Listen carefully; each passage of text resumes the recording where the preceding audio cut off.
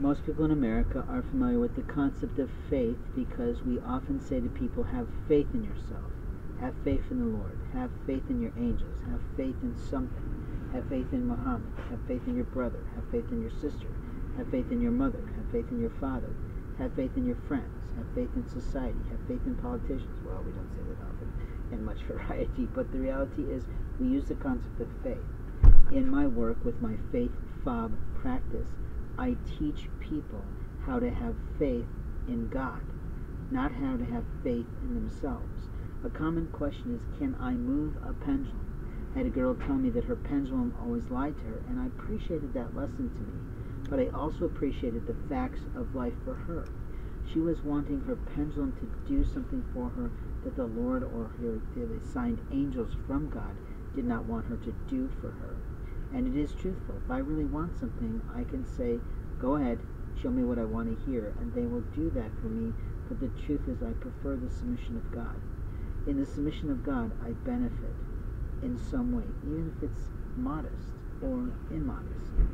You see, when I have faith, I find my way through the struggles of life.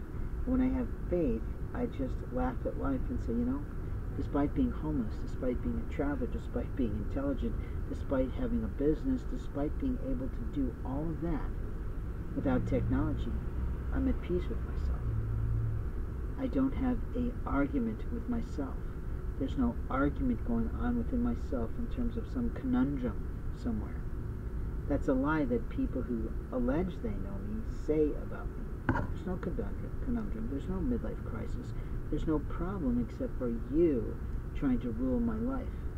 And no offense, but God didn't leave you to rule my life. God is God and you are you, and God is a deity and you are a human, so why would I need you to control my life?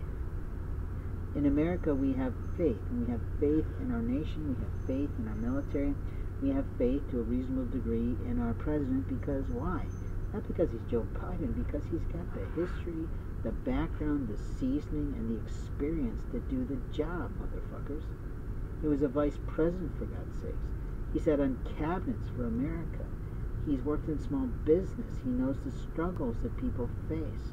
But somehow he managed to produce $12 million for his life. What do you think he did? Do you think he went off and did nothing in his life? Or do you think he received some funding? Do you think he got some speaking gigs? Do you think he went on to national opportunities to support someone, to advise them, and he took advantage of it to the best of his ability to provide for his family and his legacy?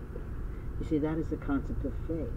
Faith for me is the foundation of all infinite happiness and prosperity.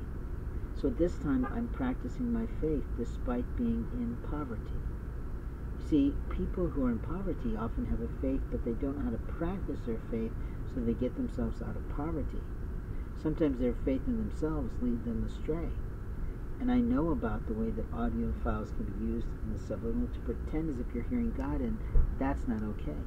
We learned about that in the 80s with a great show that was on TV that showed how to use technology to make someone look like something, and that was okay.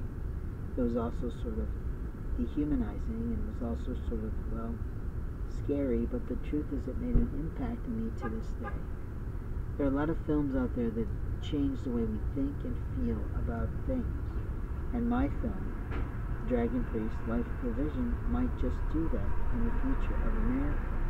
It's all about me, not at all. It's about finding the right producer, finding the right actress, finding the right partner, and finding the right position to be in order to cushion myself from blows, not at all, in order to position myself in order for me to grow.